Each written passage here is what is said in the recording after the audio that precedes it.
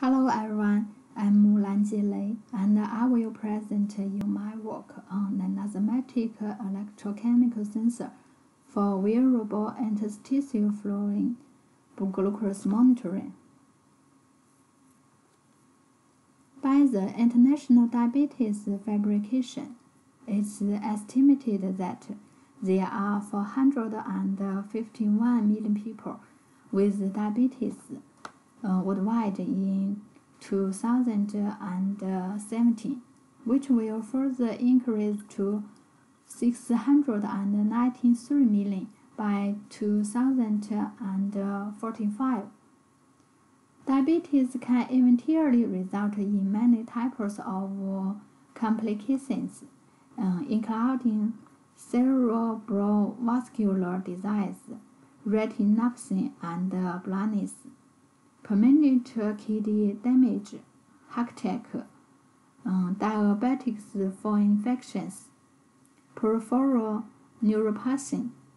To prevent these complications, diabetics have to measure their blood glucose level several times a day for proper control. In recent years, continuous and real-time glucose monitoring systems as a more ideal method for blood glucose management is highly desirable. At present, almost continuous glucose monitoring sensors still rely on enzymes, such as glucose oxidase, to convert glucose to electrochemical signals, which may cause several significant problems and limitations. As the enzyme active and corresponding sensor responses are influenced by protein denaturation and a few factors such as oxygen, humidity, pH, temperature, that are difficult to control in situ.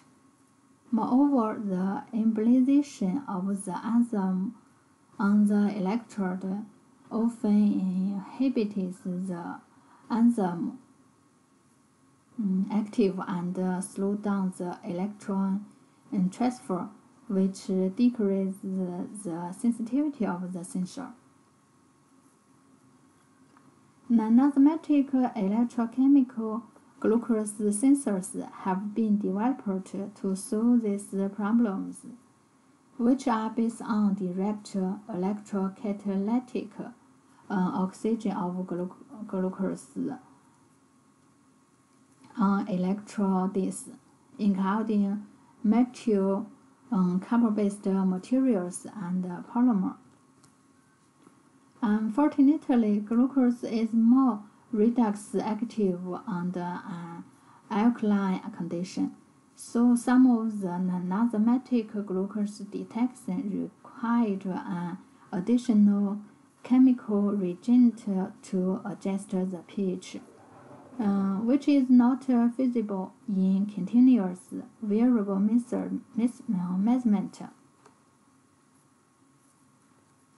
In our previous work, we developed a water-spiriting-assisted electrocatalytic reaction to solve this problem, using water in the testing sample as the reagent. We created an alkaline condition on the electrode by water electrolysis, so the nonenzymatic detection of glucose can be continuously carried out in the physiological sample with the physiological pH.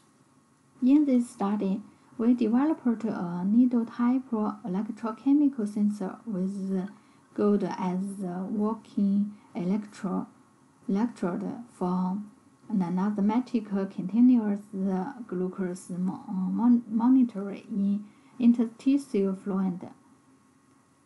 As shown in the figure, a fully integrated sensing system is developed, so the detection results can transmitted to a smartphone via a Bluetooth module in a system on chip.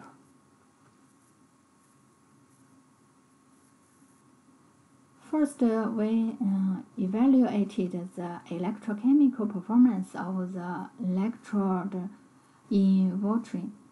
The electrochemical CV tests for different working electrodes were performed in artificial interstitial fluid. As a result of the figure E, the pre-treated gold electrode provides a more favorable electrochemical activity and outstanding responses in comparison with that without pretreatment. To further investigate the electrocatalytic activity of the pre-treated electrodes, amperometry test was carried out. Figure B and C demonstrated the IT covers by successive additions of various glucose concentrations. The consecutive increase in current has been observed and showing a good linear relationship. This indicates that the proposed sensor has a high capability for electrocatalytic detection of glucose. In long-term glucose monitoring, the selectivity, repeatability, stability, and biocompatibility of the sensor are essential parameters considered. The selectivity of the sensor for glucose sensing was assessed by adding some potential interferences when performing amperometry detection. As shown in the figure D, the influence of this interference on the test results was negligible. In stability and repeatability tests, the relative standard deviation of responses current was small. For implanted electrochemical sensors, the immune response of the body to electrodes has a dramatic influence on the accuracy of the sensor during the prolonged usage. So we investigated the biocompatibility of the sensor by HE and immunohistochemical staining of rat tissues. The results showed that a mild inflammatory response in the experimental and the some control group compared to the control group, which indicated that the inflammation was caused by the surgical procedure to insert the glucose sensor only.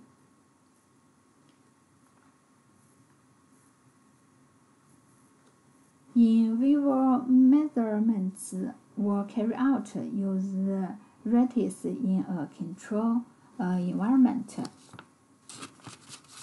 The results showed that the current response of our glucose sensor was generally correlated with the test results of the freestyle library continuous glucose monitoring. To further evaluate the accuracy of our sensor, a Clark error grid plot was used. The results indicated that the developed Nonenzymatic glucose sensor has acceptable accuracy for glucose measurements Based on the above results, a fully integrated device for wearable glucose sensing was developed. As shown in the figure, the device consisted of a system on chip with a function of an electrochemical potentiostat and a Bluetooth module for wireless communication with a smartphone, which analyzed the data for displaying the results in a customized app. And the test results of the continuous glucose monitoring system were compared with that obtained using a personal blood glucometer by taking blood from the tail tip of the rat. The results are shown in the figure. It was found that the glucose volume obtained using our glucose sensor has a similar trait with the blood glucose volumes from the glucometer. Besides, a diabetic rat model was established, and the glucose was analyzed using the fully integrated glucose sensor. The glucose volumes after the subcutaneous injection of insulin in the diabetic rat were measured.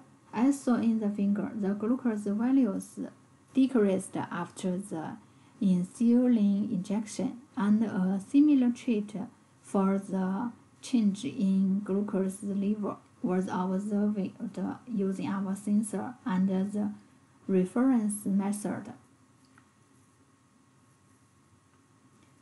In conclusion, in this study, we demonstrated the feasibility of this method for glucose detection in rat. Ongoing work is focused on further research and development of this technique for its use in human body. Therefore, we believe our sensor is promising for continuous glucose monitoring and diabetes management in the future. This is all. Thank you.